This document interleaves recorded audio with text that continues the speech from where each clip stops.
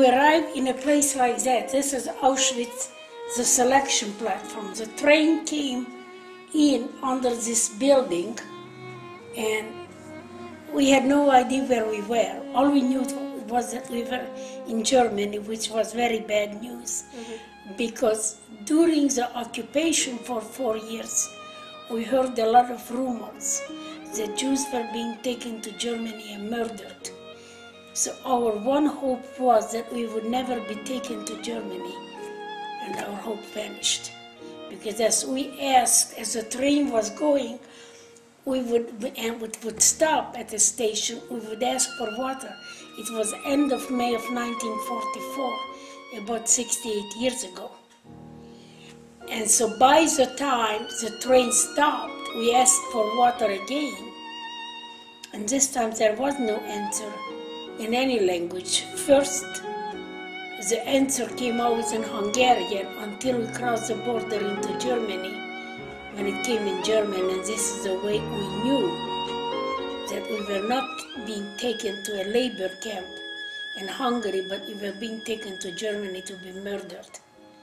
So by the time we stepped down from the cattle car on these railroad tracks, actually it was, our track was on that track, we didn't know where we were, but we knew we were in Germany, and then the cattle car doors opened and people poured out of the cattle car, and everything was moving very fast. So my mother grabbed my twin sister and me by the hand. We were her youngest children, and she was hoping that as long as she could hold on to us, that she could protect us. Everything was moving very fast, and everything was very confusing. And I was on that selection platform maybe 10 minutes, when in my childish curiosity I looked around, trying to figure out what that place was, when I realized that my father and 2 older sisters had disappeared in the crowd. And then, as we were holding on to my mother, a Nazi was running, yelling in German, "Twins." We did not volunteer any information. He approached us and demanded to know if we were twins. We were dressed alike and we looked alike. And my poor mother didn't know what to say. She asked if that was good. And the Nazi said yes, and my mother said yes. And so she was pulled in one direction, we were pulled in another direction, we were crying, she was crying. I remember seeing her arms stretched out in despair as she was pulled away.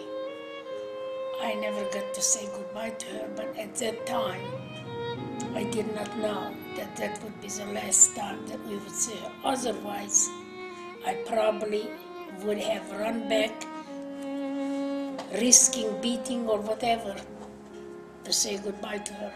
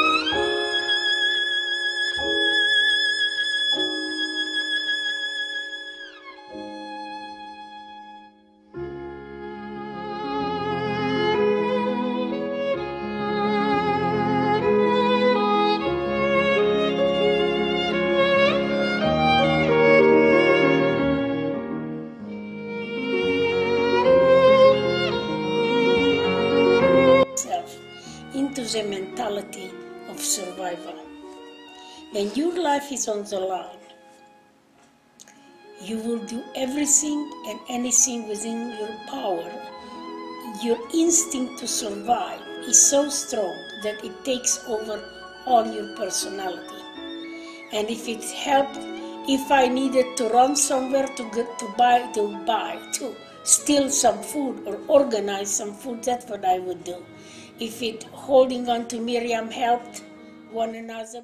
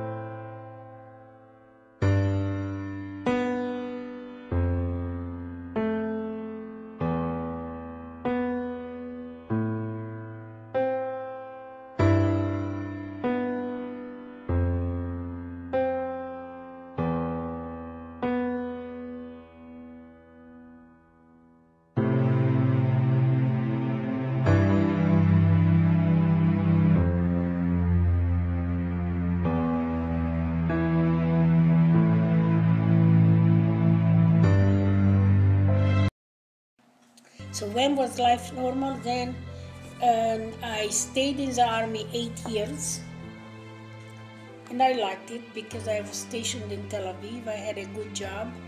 I wore uniform every morning, and therefore I didn't have to worry about what I'm wearing to work, which is a big worry for most girls, most women.